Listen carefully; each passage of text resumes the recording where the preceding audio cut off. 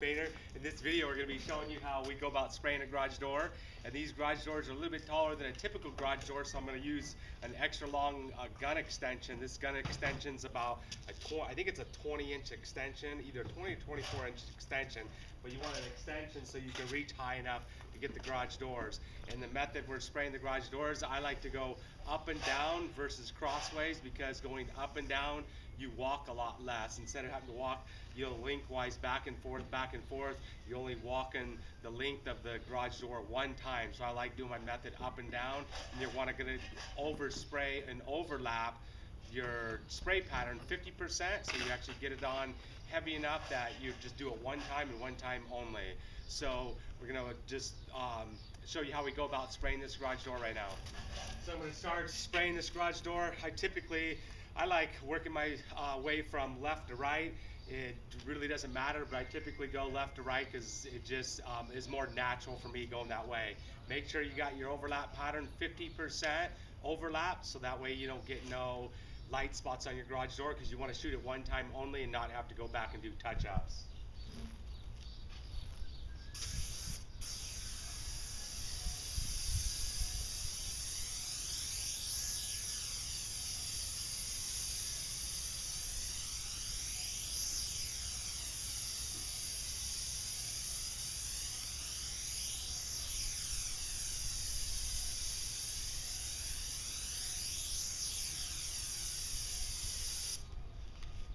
You can see when I'm actually spraying this garage door, you actually want to go all the way down past the bottom of the garage door about 4 to 5 inches. That way you know you get the bottom of the garage door completed 100%, and then you want to go up to the top onto the garage trim about 4 to 5 inches. Also, you definitely want to go slow enough that you're getting enough paint on there to cover it 100% the first time.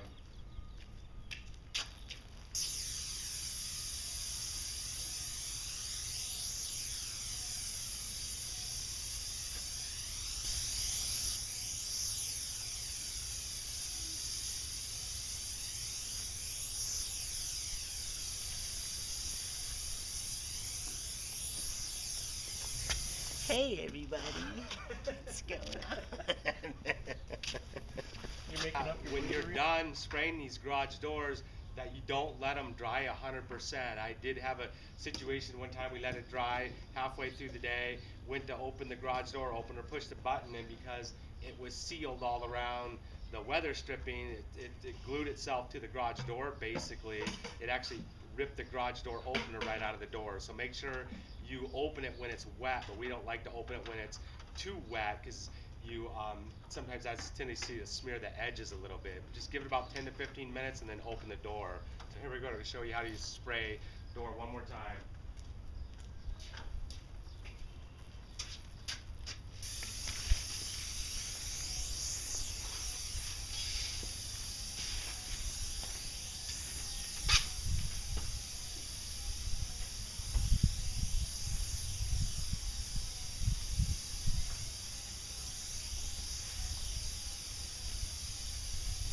See how slow I'm going when I'm spraying this door. You go too fast, you're going to get light spots.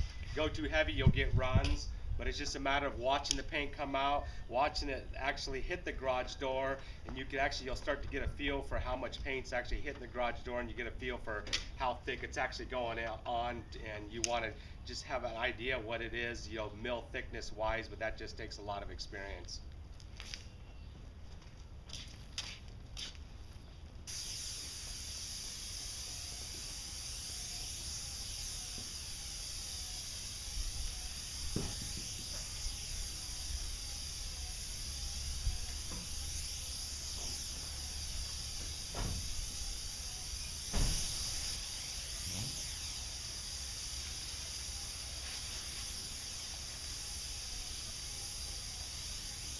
To start off spraying these garage doors, I'm using our Graco 695 sprayer, using my gun extension. It's about 20 inches or 24 inches because of the height of the door, using a Contractor 2 spray gun.